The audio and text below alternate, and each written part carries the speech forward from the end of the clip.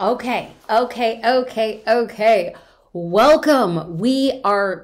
Y'all, it is a good day because it is a good year. I don't know about you, but I am very excited to start off 2022. At the end of 2021, I kind of felt like I just needed a deep cleansing breath. Like I needed a moment to be like, release the past, release what didn't work, release whatever pressure I had to like make sure that everything was working out the way that I had planned it. No, not going to do that. My question for you, yes or no, is have you set your goals for 2022? Yes or no? And there's no judgment if you haven't. Like, it took me, normally, I know it's very annoying. Normally, I'm the kind of person who will like get up at the end of every year. I just love writing goals. I love breaking them down. I love banging it out. And I feel super productive when I do. It like comes to me. Me and the goals are one. This year, on the back of 2021, I was just like, me and goals were like frenemies. Like we ain't even about each other. And it was a tough go. But because I know the importance of setting goals, I decided I'm not going to put pressure on myself. But I just wrote out my goals over the span of 3 or 4 days, just a little bit at a time. And even if I actually told my business partner and my husband, even if the goals just weren't coming to me the way that they had in the past, the one thing that I keep clear and true in the front of my mind is that your dreams and my dreams should be so big they scare you. And after 2020 and 2021, I told my husband, I'm just tired of being scared. Like we've come up a few years of fear. And I was like, how about we just have goals that make us feel safe, that make me feel comfortable? And then I realized that the minute that you set goals that just by doing what you do, you're going to hit, you don't find yourself trying as hard, pushing yourself, getting hungry, getting feisty, getting ready to take a bite out of the future is yours. And the thing that I've realized over the years is that you can't achieve something you aren't aiming for. If you're kind of like, listen, couple years, I've been tired, let me just do what I've been doing. Great. But if at a month or 3 months or 6 months or 10 months from now, you're like, this year isn't shaping up the way that I wanted. Well, did you know what you wanted your year to shape up as? There's no right or wrong. There's no like, oh, that's too big or that's too small. Pick something, anything. But the thing I want you to also keep in the back of your mind is that regardless of what kind of year you've had, you are more capable than you give yourself credit for. Now, I'm saying that to you as much as I am saying it to myself. I came across a journal from 2019. And in that journal, it was the summer of 2019, and I was a part of a mastermind group, and I was journaling on my flight home. I was in Chicago, coming back to Newport Beach, and I was journaling what I was feeling. And let me just be honest with you. My feelings in 2019 are the same as they are in 2022. The feelings. My business does not look anything like it did in 2019. Thank you, God. The business has more than 5x'd what I was doing in 2019. But I found it ironic that the feelings, and I'm just going to be real with you, doubt, fear, uncertainty, wondering if you're choosing the right path, wondering if you're moving too fast, wondering if you're moving too slow, all of those are feelings. I am sitting in front of you 3 years later saying, my God, I was journaling the same feelings. But because I didn't give up, because there was a plan, and because I wanted to show up with a very specific way, I was able to grow despite how I felt. Let us not get our feelings in the way of the actions that we take. Can I get an amen? Let us not get our feelings in the way of the actions we must take. Because this is it. I don't know if you need this. You don't need it from me, but just in case you did and nobody is supporting in your life and you kind of just need a big swift kick in the pants, this is your permission slip. Look at me. I'm going to take out a piece of paper. I'm going to write that to you. That is your permission slip. Why not dream big? Why not put down one big goal that you want for this year? If you are watching this video, there is a reason. I'm sorry, I don't believe that things just happen. I believe it's divine providence. I believe it's destiny. I believe it is a manifestation of the thing that you desired, for somebody to come in and say, what is it that you want? Okay, honey, let's start working for it. Because once you have that big idea, then and only then can you follow up those big dreams with big action. Big dreams require big action. If you want to do what you are doing, keep the status quo. You can't keep on doing what you're doing and keep it. You have to work a little bit harder to keep it. That's just how it works. If you want big changes in your life, you're going to have to make radical actions to make it happen. And if this sounds intimidating to you, no way, Jose, honey. What we're going to do is we're going to break down your big dreams into smaller, accomplishable goals. So what I like to do, the framework that I use, is when I look at an entire year, I look at the year in each quarter. So I look at the year in 3 months at a time. 3 months at a time. And so I'm looking at 4 quarters. And then every quarter, I look at a pretty big initiative that I want to accomplish in that quarter. Now, there are small things, small goals leading up to that big goal. And the more I become accustomed with the small goals, I'm less intimidated. Like, let's say that you have this big goal in quarter 1 to launch your website. Just the idea of launching a website, you're like, oh my gosh, I have to get the photos and I have to write the copy, and do I need a headshot, and do I need testimonials, and do I need outward facing links, and do I need vanity URLs, and do I need an opt-in, and what's the bonus, and what are the terms? You can totally stop yourself from taking action.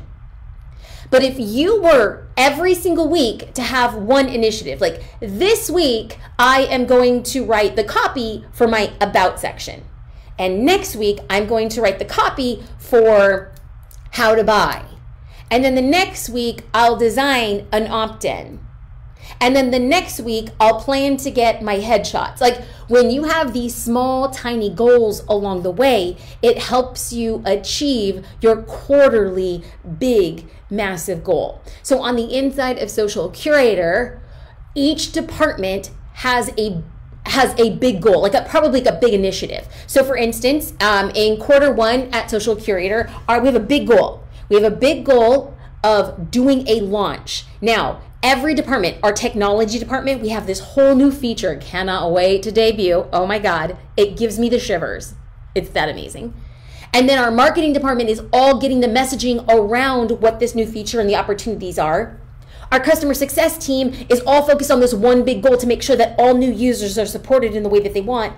And then our content and community has this big goal of saying, when we usher in a big wave of students, how will they be supported? What do they need? How do they make sure that they're staying connected in the community? Like always, one big massive initiative and small goals leading up to that. So the goals give you clarity. The goals give you clarity. I have to tell you that when you set a big initiative and then you're like, okay, these are the 12, these are the 20, these are the 30 small goals leading up to it. There has never been a time where we lay out like these benchmarks and we're like, oh, they stayed the same. Like, we casted our vision and all 30 small goals never changed. No. What happens is that when you start doing the smaller goals, you start realizing, oh, wait a minute. I underestimated the time. I overestimated the time. I overestimated the cost. I underestimated the cost. This is going to require a little bit more help from a third party. Oh, what about this idea? I didn't actually see it this way. What happens is that the more that you accomplish, the more clarity you get towards your bigger goal. So all of that to say, because people are like, girl, get to your dang point. Number 1, we're going to get to Q&A. Like, I want to get down and dirty. We're going to get into Q&A right now. But I cannot get into Q&A. I cannot get into Q&A because people are going to say, she's so rude. She's not listening to me. Wait. We're going to get to Q&A, but before we get there, I need to establish that you must absolutely start messy, start scrappy, start scared. I cannot work, I cannot chat, I cannot encourage people who live in their heads. Oh, well, when I start, well, what if, and then he will say, and I can't afford. No. Those are all thoughts. I don't deal with thought dwellers. I deal with action takers. I would rather you come to me and say, Jasmine, I did 30 things wrong. And you want to know what? I'd be like, good. I can work with you because you're doing the work. I can't work with the person who's like, I thought about the 30 things that could go wrong. Sorry, we ain't going to go nowhere. Because thought dwellers dwell in a space of I'm stuck and I'm doing the same thing. It's the action takers that are like, wow, I feel like I really suck. And I look at that and I'm like, no, you don't. You're just crossing off the things that didn't work. Now we're going to focus on the things of creating a list of things that do. So I want to show you my process of how I bring out these quarterly goals and then break quarterly initiatives and break them out into smaller goals. It is a free document, jasminestar.com/productivity. It is a roadmap. I give you examples. There is a video tutorial. It's all for free. jasminestar.com/productivity. Because what I want to do now is I want to dive into Q&A, but please download that resource. Number one, because it's free. And number two, I want to dive deep. I love pushing people towards their dreams. I love making people feel a little bit uncomfortable so that they accomplish more than they actually dreamt of. And it's very common for people to come to me and say, Jasmine, I had this big goal and I didn't hit it. But what I realized in not hitting the goal is that even though I didn't hit that big goal, it was much farther than what I actually thought I was capable of to begin with. And to that I say yes and amen. Let's dive into some Q&A. I'm so happy you're here. I like just popping in. I like keeping this party started. I like serving, and I hope that I serve well. Lixin Lynn, what do you use to plan your year? A planner. At different stages of my business, I use different things. I started my career off as a photographer, and I had a very, very, very large 12-month calendar. And on this 12-month calendar, and it was like big, it's like pretty big. And then I would put Post-it notes around things that I needed to get done and when, and then I was able to move Post-it notes as I needed. Years later, I got into consulting. I was taking on medium and large businesses talking about social media strategy. And so for me, I started moving more towards working with things like Asana and Google Calendar. Asana is a task management process. So I would have a client and then each of those clients would have tasks underneath them. I do not do consulting in that capacity anymore. And I became a course creator and I still used Asana. And now that I'm CEO and co-founder of Social Curator, we've really up-leveled the way that we're looking at our goals now. So on the tech side, we use something called Whimsical and Notion. So Whimsical is a way that we can like visually draw out a calendar, and we break out this calendar into 4 quarters, and then we talk about all the tech initiatives that we'll need. And then in Notion, we have a bunch of cards and calendars, and this is where the team can go in and see like, where are we going? And then in Notion, you can move your cards accordingly. We also still use Asana. So when it comes to creating goals, I'm still like a pen and paper kind of girl. I literally bring out a notebook and a pen and I'm just writing. And then from there, we'll take it into, depending on which team, like marketing might still use a lot of like Asana and Notion, but the tech team will be using like Whimsical, Notion, Figma, things of that nature. Okay, whew, that was a long one. Anne had said, I have a big vision of my dream home down to the tiny details I want, but I never know what big goal to start with. So 2022, I'm going to start my business idea, but no idea how to make a plan with steps.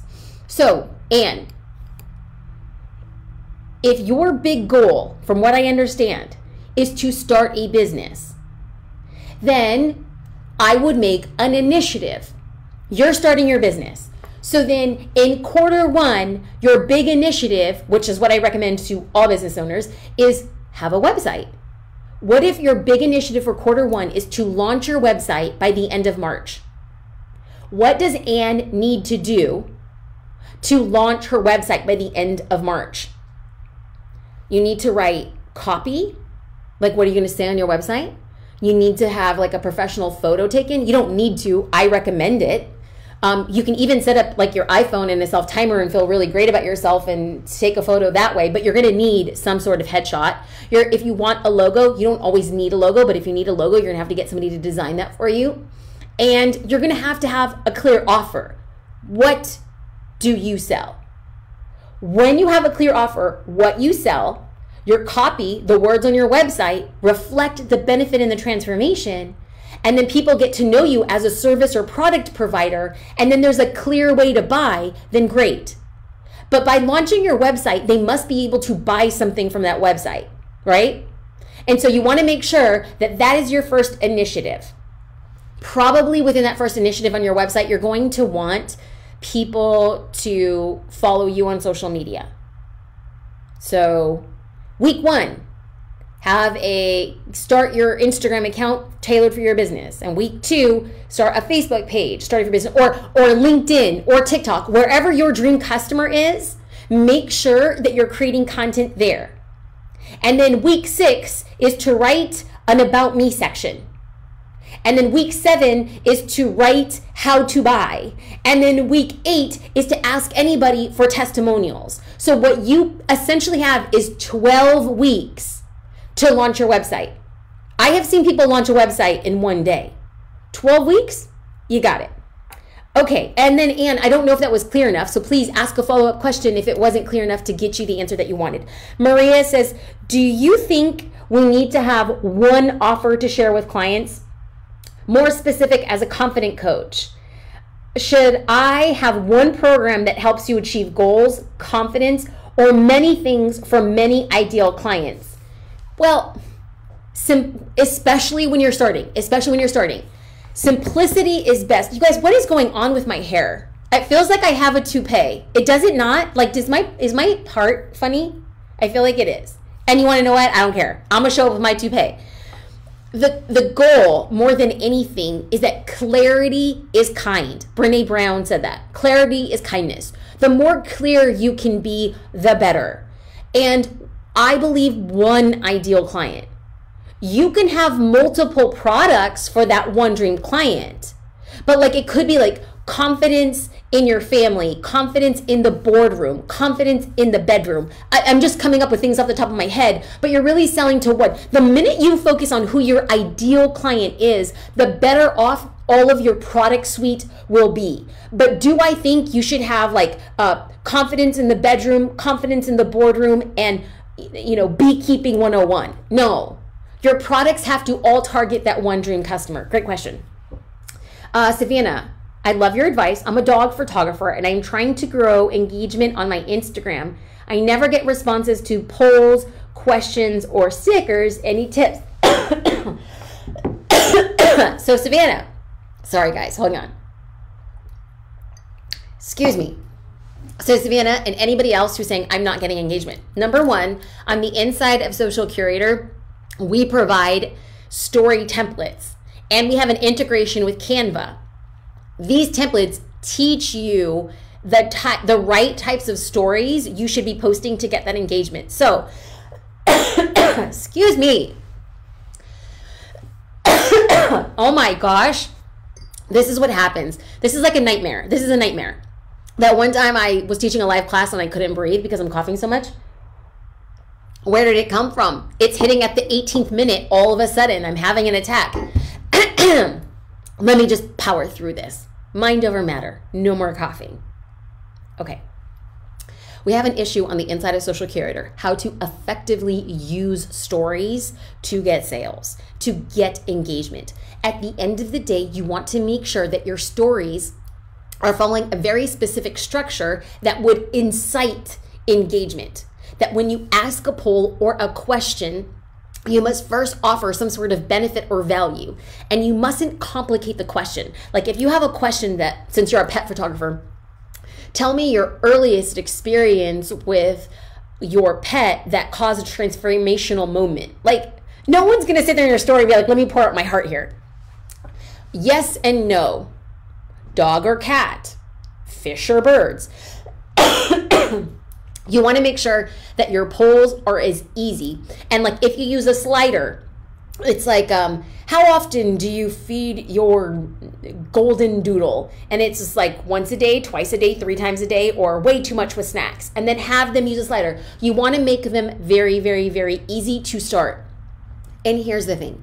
If you want people to vote on a poll or a story or respond with a quick reply or a DM now, you must reward the actions that people are taking. So if somebody sees a story and they send a quick reply, like a 100 or heart emojis, respond back to that and say, thank you for liking this. Thank you for thinking this is funny. Or, are you a pet owner? Or, I love taking photos of animals. Thank you for being a part of my journey. You must give the engagement that you want. If you want people commenting and talking back to you, you must first go back and talk to them to teach them that you are a real person and you do value that level of engagement. Okay. Victoria says, do you believe that in 2022 we need to narrow down to only building one platform at a time? I believe that you should do as much as you can, however you can. You will not hear me say you must hone your focus to one platform. You won't hear me say that. You also will not hear me say you should be on every platform creating all types of content. No. We each walk our own journey. We each have our own time, and we each have our own skill set. I don't advocate for anybody being stressed out, tired, overwhelmed, or hating or begrudging the fact that they don't have to. They get to market their business. It is an honor that I get to market my business. It is an honor that I get to stand up and pledge my allegiance to a product I believe in. It is an honor that I get to see transformations of business owners who go from feeling tired, stressed, and overwhelmed to confident and getting sales on social media. That's an honor. If I don't wake up and market my business knowing it's an honor, the marketing feels flat. So I don't think that you should become somebody or do something that is not in integrity with who you are. If you have the bandwidth for one platform, you do you. Bang it out, rock it out. If you have the bandwidth to create content on one platform and then find a way to strategically and concertedly repurpose it on different platforms, well then bang that out too. That is 100% my strategy. That is the strategy that the team and I teach on the inside of Social Curator. We have an entire issue dedicated on how to create long form copy, then repurpose it on social media, and then repurpose it from one platform called your primary platform to your secondary and tertiary, your second and third platforms. I believe in it. I believe in working smarter, not harder. So you will see a lot of parallels between the content I'm creating, but at different times and focused on different platforms. I've set a goal to be consistent with my content on social media this year. What type of content should I focus on creating, and do you have any tips for batching? The type of content you should be creating is essentially for your dream customer. This is why I can't answer this question and say, oh, everybody should be creating reels. Everybody should be writing long form blog posts. No. I focus always on creating content that your dream customer would like and engage with. If you are serving an audience, let's say that your dream customer is 67 years old in the Midwest, and she's, at a late, like she's an empty nester and she wants to get back into fitness, and you're a fitness professional and you want her to take your online course or your online fitness classes. Maybe she's not a big fan of reels. So I wouldn't say do that. But this goes back always. I mean, this is like a benchmark of Social Curator. This is part of the reason why I created Social Curator, is I see so many talented, insanely amazing businesses and business owners go out of business. Not because they're not good or amazing or fantastic. It's simply because they have a product or service that they're like, anybody can buy it. If you're a fitness professional, I have zero doubt that you could teach a 17 or a 71-year-old your fitness instructions. I have no doubt that you could teach men and women. I have no doubt that you could teach somebody who lives in a big city on a coast or somebody in a small town middle America. I have no doubt you can. But the problem with saying my business is for everybody is that you end up sticking out to nobody. It is not because your business isn't amazing or you aren't perfect at disseminating this information. It's just that when you speak, it falls on deaf ears because it's like vanilla. Like, nothing's wrong with vanilla ice cream, but nobody's walking into 31 flavors being like, you know what I want today? Out of all these options, vanilla. I am asking every business owner to choose to become cookies and cream or mint and chip or rainbow sherbet or rocky road. Choose to be a particular flavor for a certain type of person, because the person who wants the rocky road is going to look around and be like, this rocky road, if anybody likes rocky road, this is the rocky road you need. And that's what you do to create evangelists. That is what you do to create people to talk about your rocky road business, to take a picture of your rocky road business, to come back to your rocky road business. Friends, we are talking about ice cream. I will eat ice cream. I love ice cream. I actually beg my husband, do not keep ice cream in this house. If you keep ice cream in this house, I love you and I hate you. Because I love the idea of it, and then I'm just like, oh, did I just sit here and eat a pint by myself? I mean, I think I probably need to end this conversation because I am admitting of my gluttonous sins. I can't tell you how many times I've sat with a pint of ice cream like, I'm just going to bring out a teaspoon and I'm just going to eat with this teaspoon because it's like a smaller spoon. It's not a tablespoon. And I'm going to have enough wherewithal to put the container back in the freezer. And then all of a sudden I'm like scraping the end of a pint to a pint. Do you know how like many days of calories a pint of good ice cream is? If you are a true ice cream connoisseur, there's a brand called McConnell's. You can get it at Whole Foods or like small specialty stores. It's based in Santa Barbara, California. McConnell's, McConnells.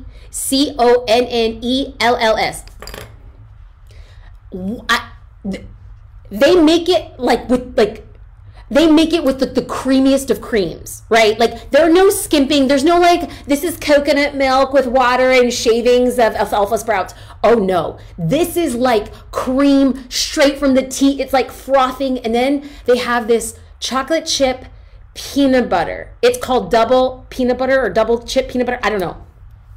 Let me just tell you, you're welcome. You have a teaspoon of this stuff and then your life is changed forever. We will end this Q&A. See, I talk about business and all of a sudden I find a way to talk about like tacos, ice creams, or donuts. Have a great day. Let's go back and chat about how we started this conversation so that we have like a full loop and then I don't like hate myself for just wasting your time talking about ice cream. We can do this process together of building out big, massive goals. JasmineStar.com/productivity. Friends, it is a free guide. How to plan your year with your quarterly initiatives, small micro goals to get you to where you want to go. It is an honor to serve you well. It is an honor for us to be connected. I hope you have a beautiful day.